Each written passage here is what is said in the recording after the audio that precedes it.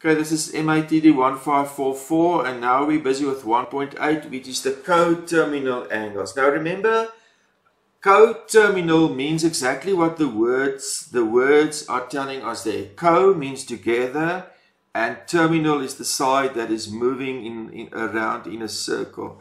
So here is our terminal. Alright, here's the terminal that moved now from the original eastern position, the 0 degrees.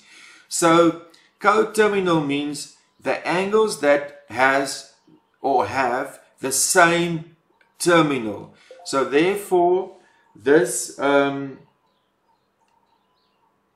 this alpha and this beta will be coterminal because they have the same terminal together on the terminal. Co together and terminal, so they have the same terminal. So this is very important for us. So let us just go here, 183.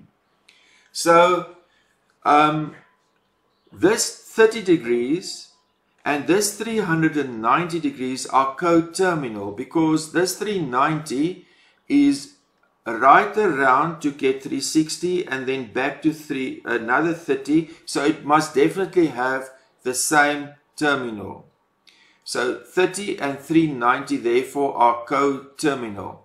Okay, so if we add 360 to an angle, or 2 pi if we do radii, we must get the same we must get a coterminal angle. And also when we remove, so if I start with 390 and I remove 360, I must get a coterminal angle because I'm doing a revolution. I must stand in the same position. The terminal must stand in the same position because, I mean, if the terminal is over there and I go right around, it must be there again. Okay, and then the other important ones, that is if this is if we go around, but here we have pi over 4 in the positive direction, and therefore minus 7 pi over 4 must also be coterminal because that's just in the other direction. So that I can find by pi over 4 minus 2 pi, because I'm just pi, remember 2 pi represents 360 degrees, represents a revolution. So if your people just work out pi over 4 minus 2 pi, you should get negative 7 pi over 4. Okay, so in other words, if we add 2 pi or we minus 2 pi, we will get coterminal angles. So let's look now at minus 960 here. Minus 960. So if I take this negative 960 and I add 360, and then I'm getting minus 600, that will be a coterminal. If I add another 360, I'm getting to negative 240. That will be another coterminal. If I add another 360, I'm getting to 120. I'm just going to write this one in here, the positive one. So that gives me another coterminal angle.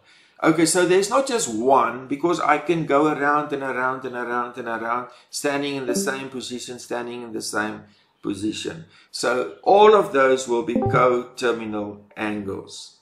Alright, so let's take now, this is now double MB, because remember, we want to work in radians. Otherwise, we cannot do calculus. Alright, so if I have 37 pi over 4, okay, let me just enter it here, 37 pi over 4. And I want a coterminal angle for that. So now I can minus 2 pi. So minus 2 pi.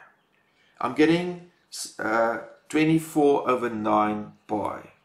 So that is a coterminal angle. Let's remove another 2 pi.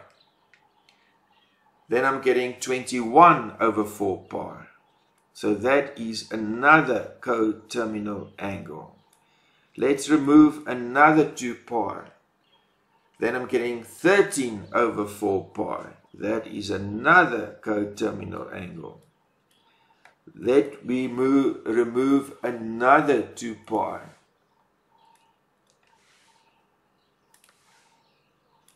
Move another 2 pi, and I'm getting 5 over 4 pi. And that's the one we want to use, because this one is now back between 0 and 360 degrees.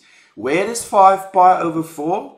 We said, okay, this is 4 pi over 4 in the beginning of the lesson. So 5 pi over 4 is going to be in the third quadrant. So this 5 over 4 pi will now be in the third quadrant.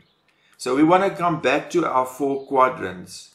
So we were not going to use this one, we're not going to use this one, we're not going to use this one.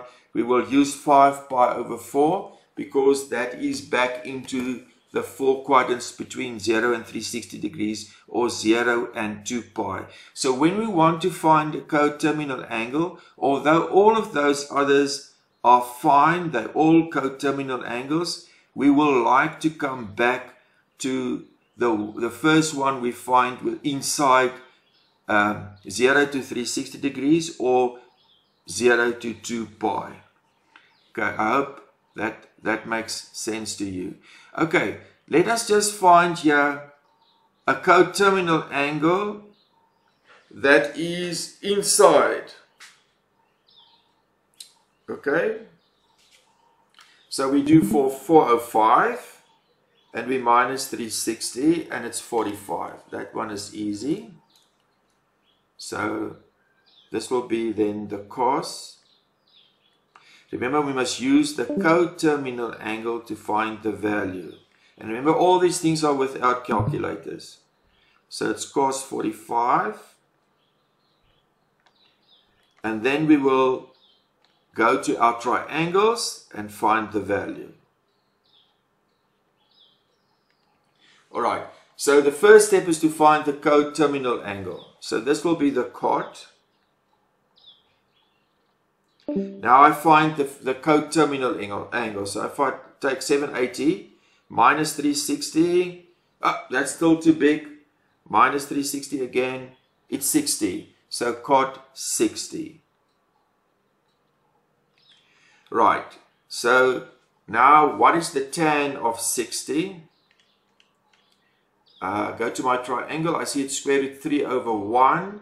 So cot must be the reciprocal, so 1 over square root 3. Alright, now this is sine.